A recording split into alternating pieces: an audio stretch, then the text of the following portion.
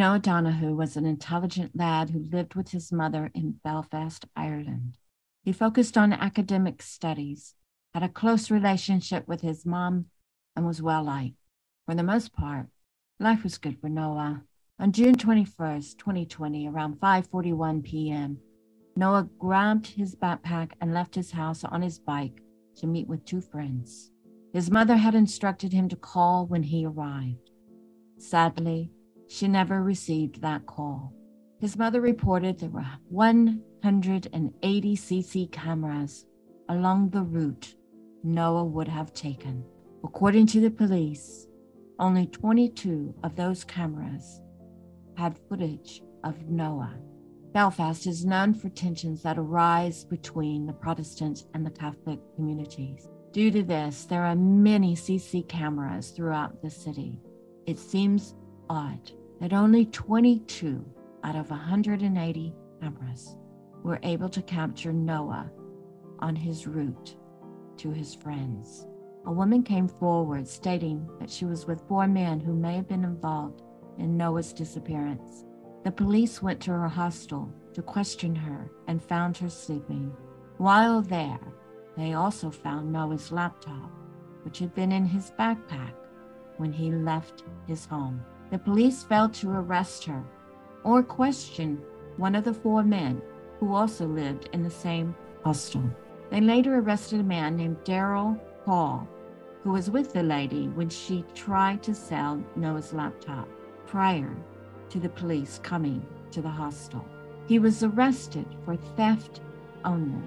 Paul had a violent history and many run-ins with the police prior to his arrest.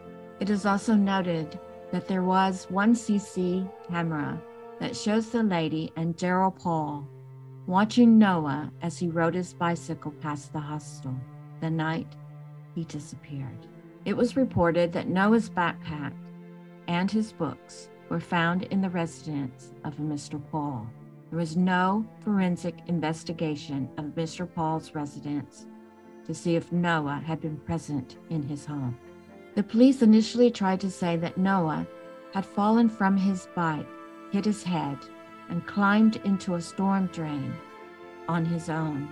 They were adamant there was no foul play in his disappearance. There are just too many unanswered questions regarding Noah's death. Noah was seen running naked down a street and darting behind a house. The storage drain where Noah was found 6 days later was behind that row of houses. How did Noah end up in that drain?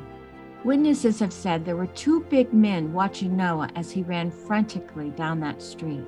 Who were these men? Were they responsible for Noah being naked? Were they in the white car that rounded the corner the same time Noah did?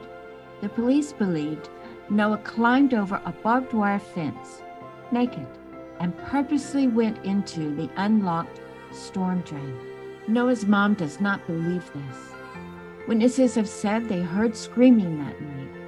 The police investigation isn't adding up to the CC cameras and the witness statements. There were missed opportunities to gather evidence from the woman and the man who had Noah's backpack. No forensics were done on any of Noah's found belongings, including his clothing. There is also a witness who was in prison with a man who confessed to being part of Noah's murder. The police had failed to question either of these men. The autopsy report shows Noah drowned in the drain. Experts have been hired to obtain a water sample report to determine if he drowned in the drain or from another water source. There are questions around the condition of Noah's body after being in the drain for 6 days. His body wasn't in the condition you would expect a body to be after being in water for 6 days, as the police had reported. Oddly, his hands and feet were the only areas of his body that appeared to have been in water. Again, things aren't adding up. This is a heartbreaking story of a young lad's life taken from him, a mother's determination to find answers, and many mistakes by the police. Let's bring justice for Noah and his mom. Someone must know something.